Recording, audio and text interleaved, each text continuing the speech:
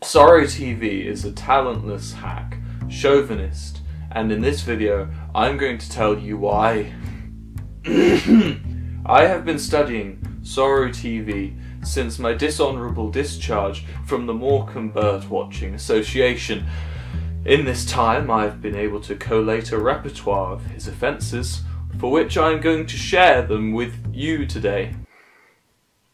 Hopefully in this time this list will prove to you that the lovable man, who you may even refer to colloquially as sad television, is a more decrepit and despicable man than even I, Wilbur Soot.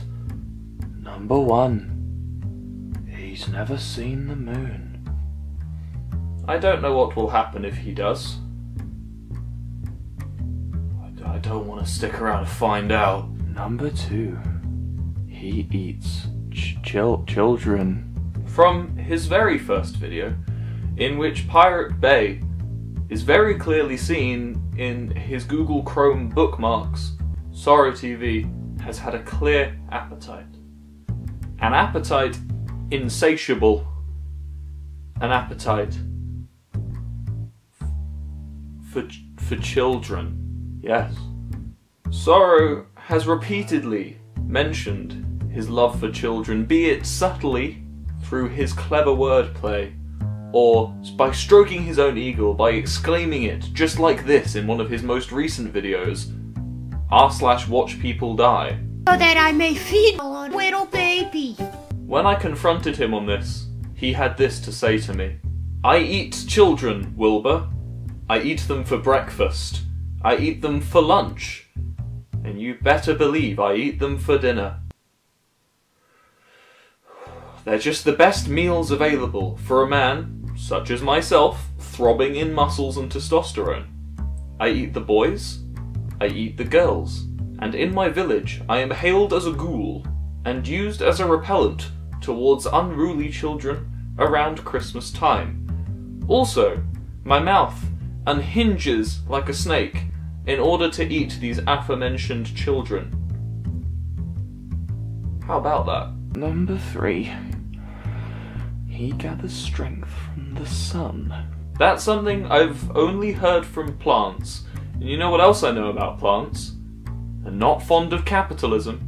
In fact, I'd go as far as to say they actively avoid it, like they avoid fire or vegans. Sorrow never outright claims to be a photicizing, communist, anti-capitulating demon of pure plant fibre, but I think we can all add 2 and 2 together.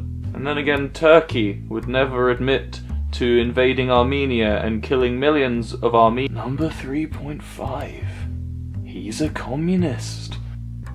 In case you guys didn't pick up the subtlety in my last point, SorrowTV is a communist. His real name? Vasily Koslov. And his real hometown?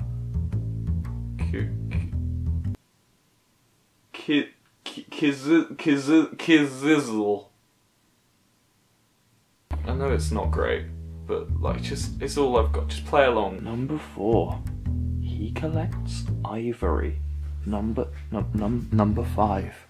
He's a malevolent fungal being who manipulates space in order to spread into the minds of unwilling hosts. For this one I'm going to need to speak to all of you personally. SorrowTV for the past 17 years has been using his powers and his fungal spores to spread to unwilling people across the globe. I have no idea who he's going to strike next or how he's going to strike, but he's done it, and he'll do it again. His range is 40. Number 6. This was all a joke! I hope you guys all enjoyed my funny video by me, Wilbur Soot. Remember to like and subscribe, and remember, SorrowTV is not an all-knowing malevolent fungal being who manipulates space in order to spread into the minds of unwilling hosts. Thanks for watching. Kill me, kill me, kill me, kill me.